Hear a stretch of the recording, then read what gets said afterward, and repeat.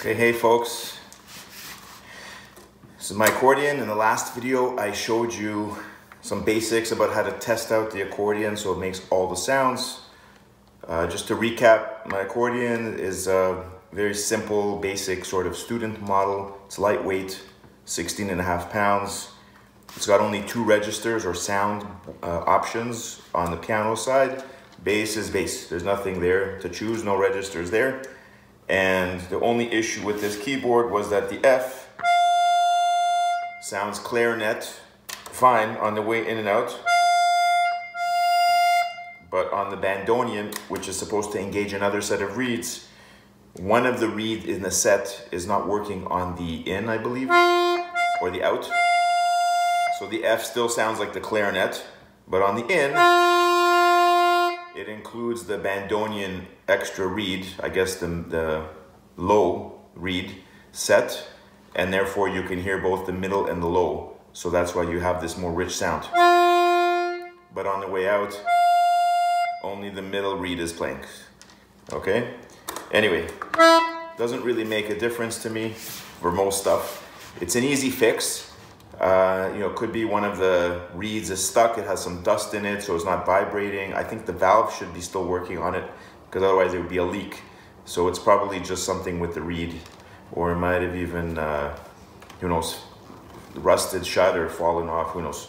Anyway, I'm not bothering to fix it at this point. It's not worth it for me to start messing around with this thing until, I decide it's worth it, I'll do it.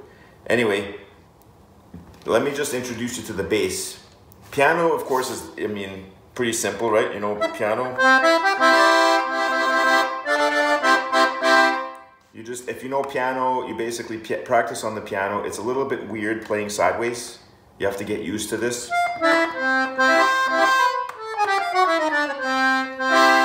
Because you can't see anything you're doing. You're basically just, looking out in the space.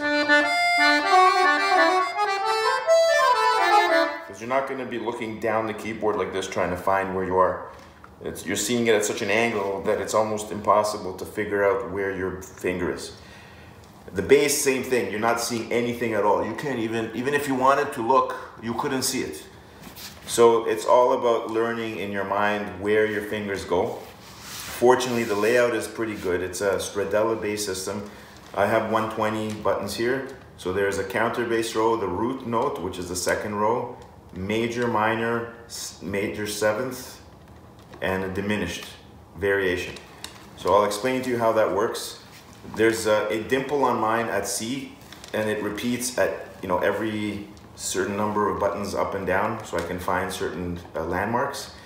If you don't have that on your bass, on your accordion, you might want to add something just so you can feel it. Because when I pick up the accordion, like let's say my hands are out, I slip it in here, and I can feel my C right there, and I can go, usually there's a button, there's a little metal thing right here, so I can go right here, and that to me is a C. Sorry, right here. I was one off. This little guy here should slip right into this one. So I'll do that again. Hands are off, I don't even look. I find my dimple here. I find this little metal thing here. And that should, where is it? Is it this one? Yeah, sorry, that one.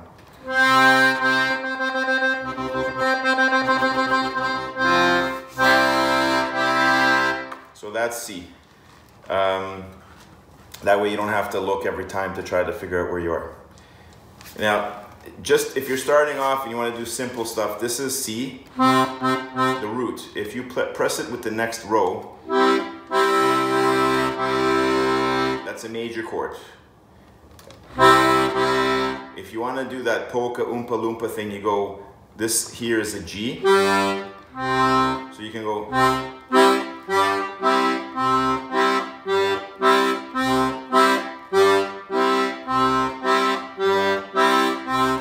That is basically an oompa loompa sort of polka sound.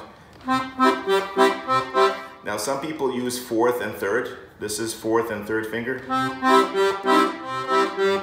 You can do 3rd and 2nd.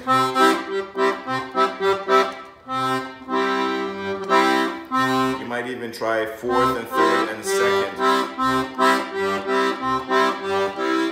Honestly, the fingering style that you use on the bass is not critical. As you play more and more, you fall into sort of which is more convenient for you. Depends on the size of your fingers, sort of how you angle, what's comfortable, and the flexibility. There's various factors. I wouldn't get hung up too much on the fingers. Just make sure you do something that works. So I interchange. I go from 3 to 4 to 2. I don't know. I do all sorts of weird stuff.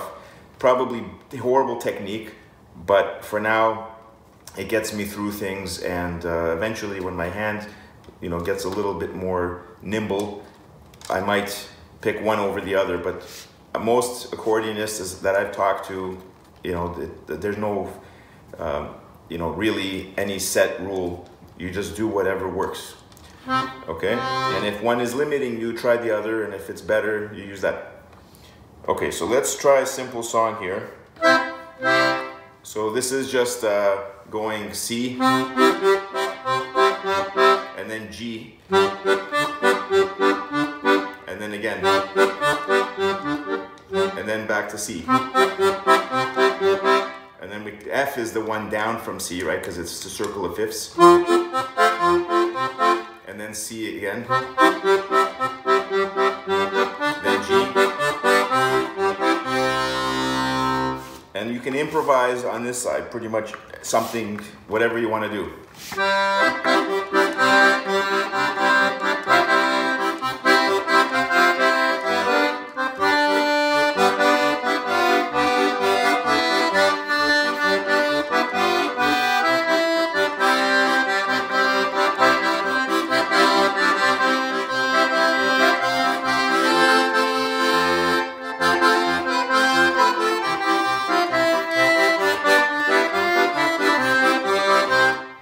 That's with 3 notes.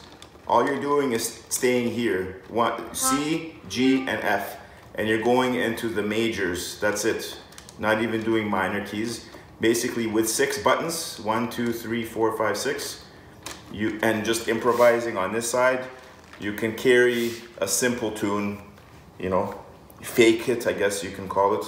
Just make up something that sounds like it's fun. So here we go.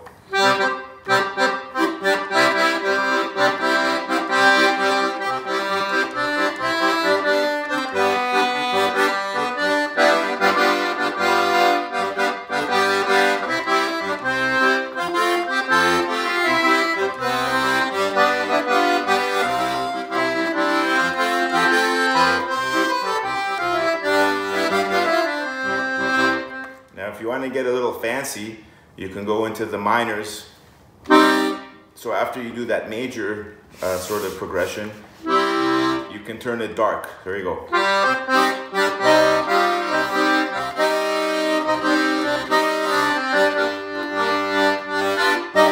I'm going to go to the 7th.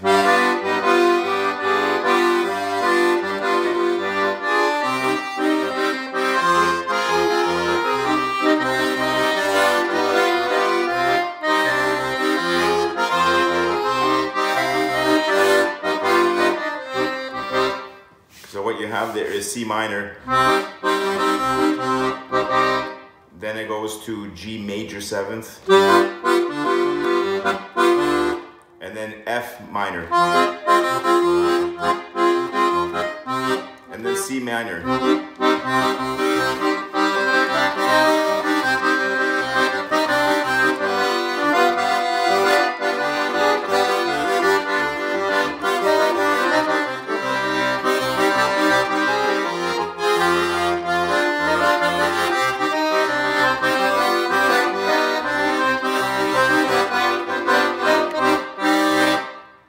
And that's basically it. I mean, with just a few notes here, C, G, and F, and using their major, minor, and maybe the 7th equivalents, you can play a huge number of songs. It doesn't all have to be polka, right? You can go...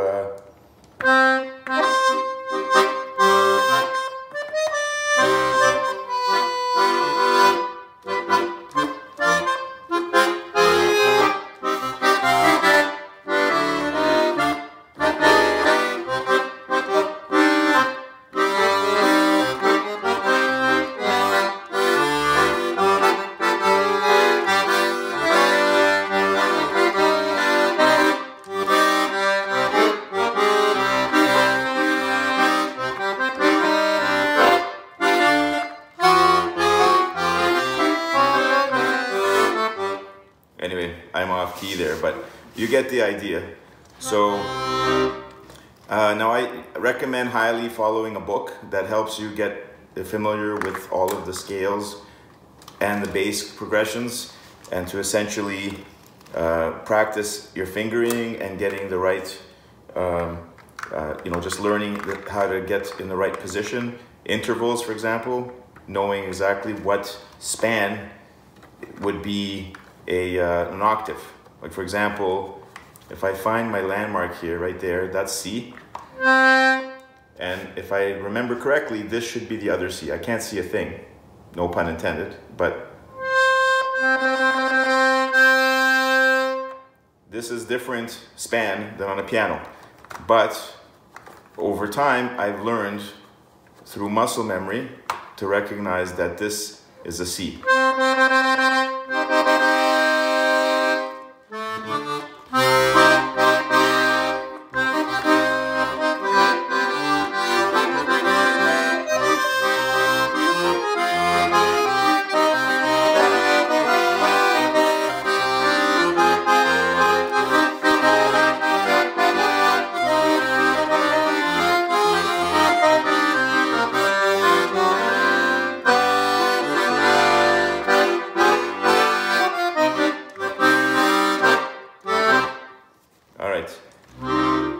We'll go into some other stuff in a later video, but just wanted to show you how you can pull off something that sounds fairly decent with only 3 buttons and just improvising completely on one, essentially on the piano side.